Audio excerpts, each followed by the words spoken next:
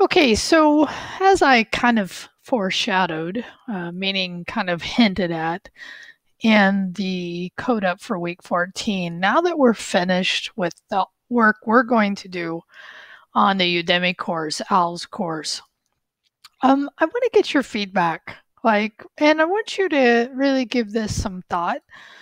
Think back. And matter of fact, I would say look back at what we've done in this course and give me your honest feedback because I'll be honest with you that your feedback goes a long way with me. Okay. I have my own opinions. I've kind of, again, foreshadowed it a little bit in the code along, but I really want to hear from you, right? So, as part of your feedback, include, right? If you think I should use this next semester. And to get full points, reply to at least two student posts with a substantive reply. And the thing I said here is write at least one well-formed paragraph, okay? So what I'm looking for in your writing is, did you look at the whole thing, not just the last part? Because I definitely think in these last couple of sections, we ran into things that were because the course was dated, meaning a little outdated based on the libraries that were installed. So I know we ran into that, but in the overall scheme, what's your feedback about this?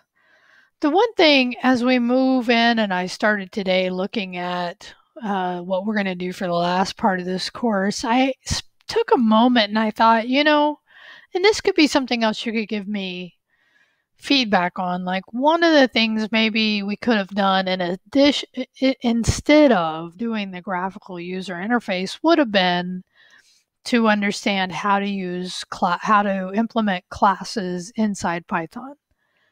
Because most beginning programming classes, they generally end there, somewhere in there, depending on what the language is and how reliant it is on classes.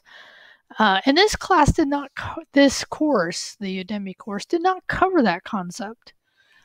So for those of you with a background in programming, because there are some of you that have that, do you feel, and again, this could be part of your review, or just maybe a second paragraph. I know, oh my God, I have to write two, but still, I'm kind of joking, kind of not there, but do you feel like when I run this next time, and I will next semester, it's on the schedule, and maybe what we could do is wait until we're through the last part of this and look at the graphical interface that we're going to build and see if you feel like it would have been more beneficial, right, to actually do classes. But I mean, in some ways, I would almost have stopped this course a little earlier. I was hoping for something a little more in the end of this.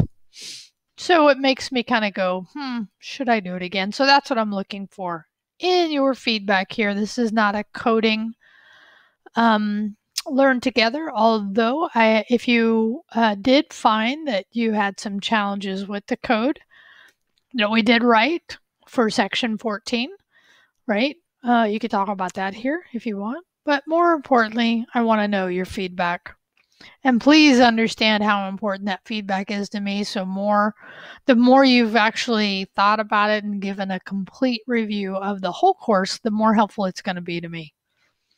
All right, it's time for me to start looking at week 15. It's hard to believe. We're really about 3 weeks away after week 15 coming up there to being done. It's hard to believe. Anyway, have a great one. See you later.